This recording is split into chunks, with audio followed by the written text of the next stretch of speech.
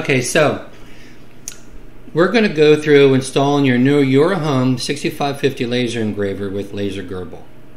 At this point, we're going to assume that your machine is all put together, wired up, ready to go, and ready to be powered on. And I'm going to walk you through installing it on your Windows computer. So the first thing we're going to want to do is put in your USB drive, and you're probably going to have a couple different things on there. One will be your LaserGrbl software.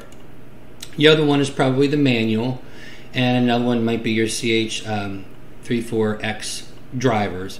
So I'm going to show you a little bit different way, which I think is a little bit easier to get everything installed up and running, and you literally could be done in pretty much less than 5-10 minutes tops.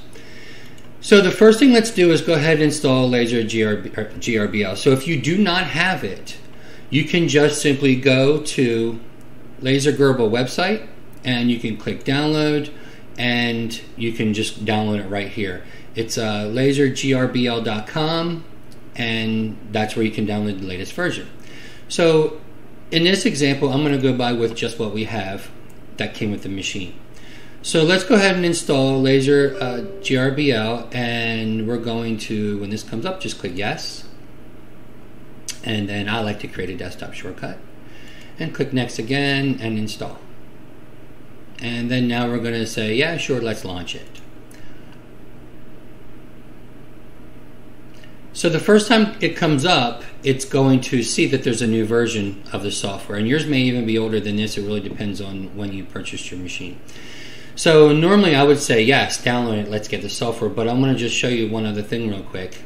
So let's click cancel. Let's just say that message did not come up. We're going to go up here and click the question mark, and we're going to go to auto update, and we're going to go to check now. And then it's going to come up, says it found new version. I would recommend doing this probably every week or every 2 weeks, just to see if there's something new features out there. And so I'm going to click download. Download it. It's going to say, do you want to let it update? Say yes. Go through the same process. Click install. And then we're going to launch it again. So now that we have it here, there is a couple of things we need to do. So first thing we need to do is install the drivers. So go up to Tools and choose Install the CH340 driver. It's going to come up. It's going to know that I have a 64-bit machine. It's going to click Install, or you're going to click Install, and hopefully it will say Success. Click OK, and then just close it. So what we need to know now is, where is that installed on our machine? What COM port? So there's an easy way to do it. So if you have Windows 10, go down here to the Windows button, click that, and then just start typing device. Now you can type the whole thing, device space manager, or you can just click device, and you'll see Windows automatically pulls these up for you. And we want the first one, device manager. So we'll click that, it comes up. We're going to go right over here down to ports, click the arrow, and as you're going to see, we're going to look for USB serial CH340 COM port, and mine is COM7. So that's what we need to know. Yours is going to be probably a different one. It might be the same one. You just need to know which one that is. So mine is COM7. And then you can go ahead and close that. If you don't have Windows 10, let's say you have Windows 7, click the Start button, and then type Control Panel. Control space panel, but if you just type control, as you can see, the first thing that comes up is control panel. And this is just an easier way to do it. At the top right, there's a search. Just type in device. Same thing again, you're going to see it's going to pull up these here, and the first one is device manager, which is what we want. It's going to bring us back to the exact same place. We're going to click the arrow next to COM ports, and we're going to look for our CH340 COM port, which ours is 7, or mine is 7. So we can close this, and then we can close this. We're going to come back to our software, and we are going to change this to your COM, whatever yours is, and then we're going to click this little connect button right here. So we click that, and you probably heard the noise, and how we can tell it's connected is you get a message right here. It says GRBL 1.1F. Plus another thing to look for is these buttons here. You'll notice now they're lit up. They were shaded out before, but now they're lit up. And if you for some reason don't choose the correct COM port, so we're going to click disconnect, and let's say we chose the wrong one, 5, and we click connect. If you notice, it's going to hang for a second, and it's not going to connect. Your message goes away, and these are shaded out now. So that's a telltale sign that we did not choose the correct port, and we'll come back here to port 7 or COM 7 and click connect, and we are connected. If for some reason your device is not listed in your or your COM port is not listed in your control panel, I would recommend unplugging your USB cable from your computer, plugging it back in, making sure your cable is plugged into your control board correctly, and in some cases you may even need to restart your computer depending on the age of your computer. So now that we've done that, the next step I would recommend, make sure that we're connected and come up to GRBL and go to GRBL configuration. So when you come here, it should say 34 config read successfully, and basically that's just telling us that it read our control board and we are connected, and that's exactly what we want. And that's pretty much it. You don't really need to do anything else. You don't need to change any of these. So we could just click close. So now before we actually get started with any pictures or anything like that, we want to make sure this is set up correctly. We want to make sure that the software is functioning correctly and our machine is functioning correctly. So what you're going to want to do is import some custom buttons, and these custom buttons are going to help you line up your material and make sure that your machine is running correctly. So again, I would recommend coming over to LaserGrbl's website and scroll down to usage and go to custom buttons. And here's basically some instructions of different ways that you can use the buttons, what they're for, how you can make your own, which is actually pretty cool. You can do a lot of that. But if you scroll down, go to the big download button, and these are the ones that you're going to want.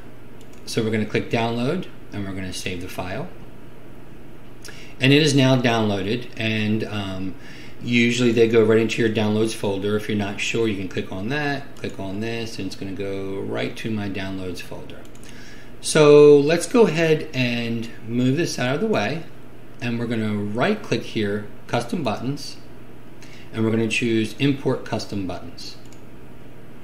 And then we're going to navigate to my downloads folder, and I would search for the custom buttons.gz, and mine is sorted a little differently, so mine would, well, it's going to be right there. So click on that and then click open, and it's going to ask you, do you want to import the move to center? Say yes. So just basically click yes to all of them. So now it puts them down here for you, and we can walk through a couple of these here. They're pretty self-explanatory, but one of the main ones is you're turning your laser on and being able to focus your laser and so forth.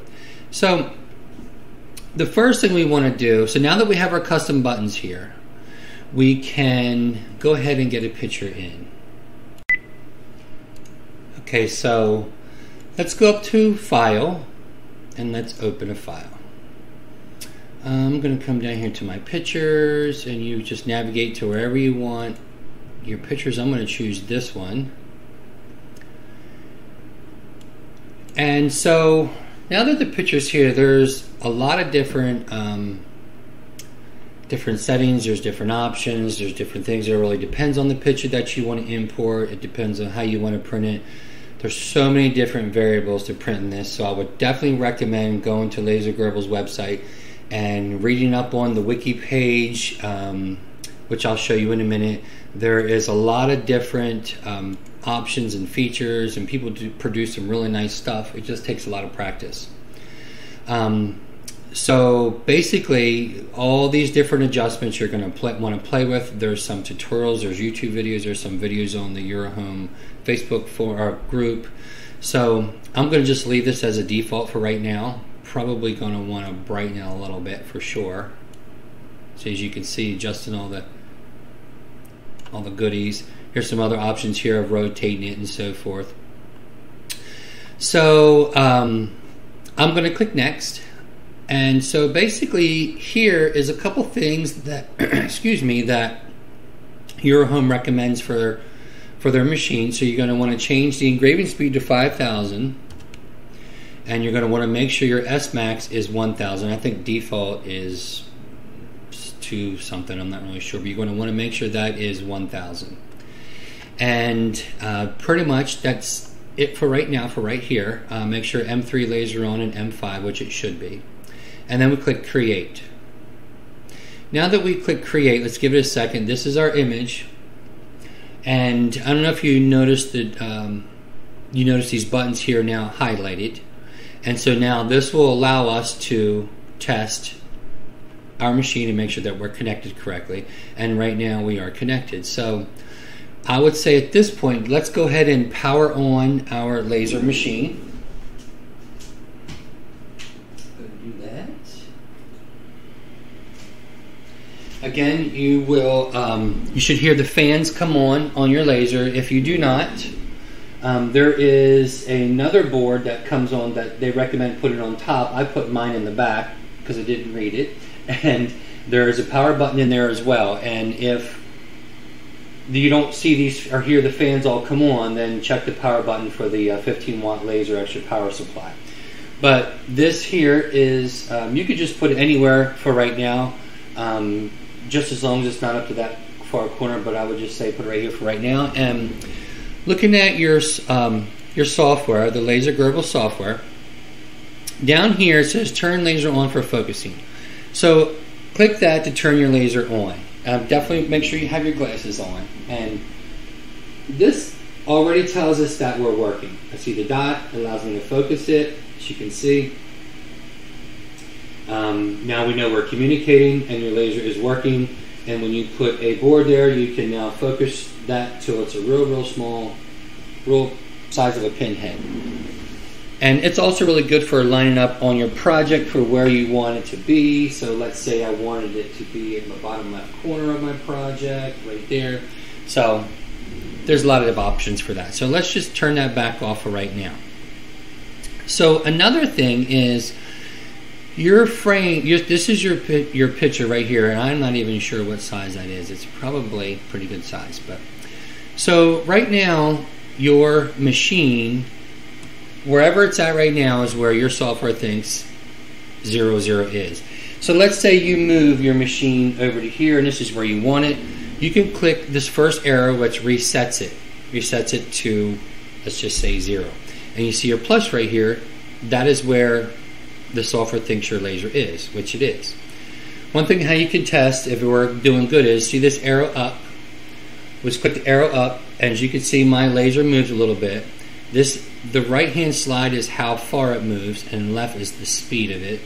So let's just move it up, doesn't matter, 3,000, 4,000, and we'll click up again. And then we're going to click to the right, and then down, and then to the left. And if you notice, I'm going to go ahead and step it up more. If you notice on my laser screen, mine is doing, that's to the right, that is down, that's up, and that is left. So, and that's home. That brings us back to where our home position is here. So now that we know that we are functioning correctly, and this is important, if for some reason you click up and your machine does not go up, then there has to be a wiring issue, and I would recommend stopping right here, turning the power off, and double checking all your connections and everything. So just real quick, I want to show you, let's just go by this first one right here. This one here will move your laser to the center of your picture. So I'm going to click that. And as you can see, mine put to the center, which it thinks is the center. It moved my laser over. And another thing you can do is turn your laser on, and that should be dead center of my piece of wood, which it seems like it is. Another thing you can do is here, okay, let's just go to the second button. It moves it to the left corner of your material. The next one over does a frame with the laser power on really low. So let's watch what it does when I click it. As you can see, it is running all the way around the board on a low power. It's running the frame. I'm going to zoom you in a little bit here so you can see this.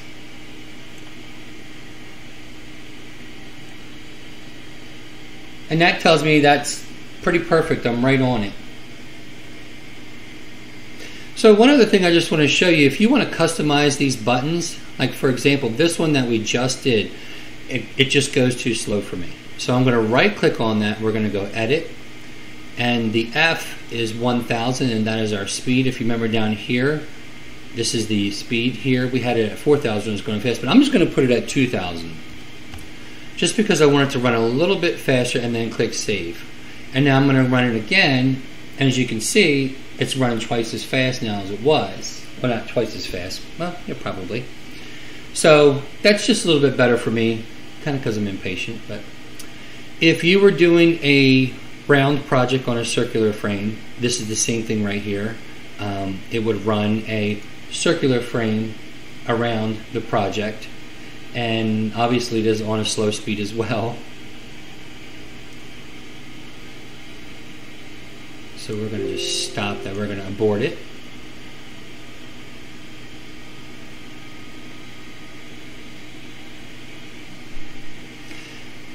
And that's pretty much it. This one just turns your laser on and off, as you can see on my board. Not really a big thing. And then that's it. When you're ready to burn, right here you would click Run Program, and this will start the laser to burning. One thing that I want to point out is down here is your speed adjustments. If you click this down here, your power, your speed, and then your rapid, I would leave your rapid all the way up, will come up, and here you can adjust your speed. And if you go on the LaserGrbl website, it'll explain a lot of these to you. You want it a little bit faster. Each one I think is like 10% up, 10% down. So that's pretty much how you adjust your speed, your power, your speed, and then your rapid. What the rapid is if I'm going to burn, let's say from here, the bottom of this foot to here, it's not going to burn anything. It's going to wrap it real fast between here. Instead of just going a real slow speed between all the blank areas, it's going to go real fast.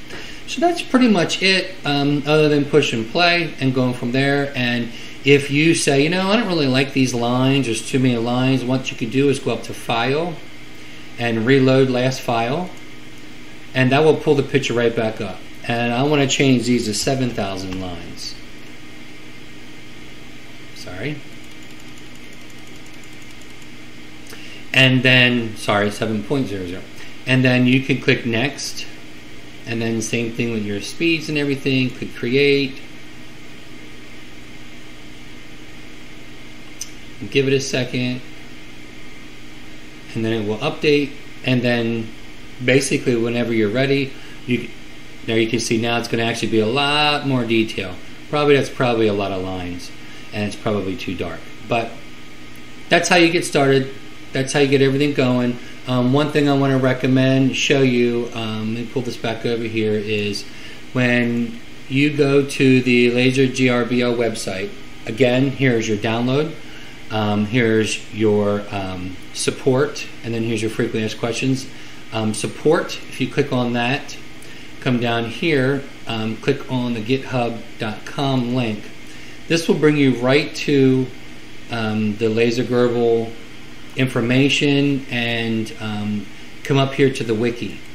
The wiki will give you basic information on how to use the different things, custom buttons, everything, and then from there I would say Google any information or anything like that, and I think that's pretty much it. Good luck, and I'm looking forward to everybody seeing some good stuff. That's it. Have a great day, and enjoy the machine. Jungle.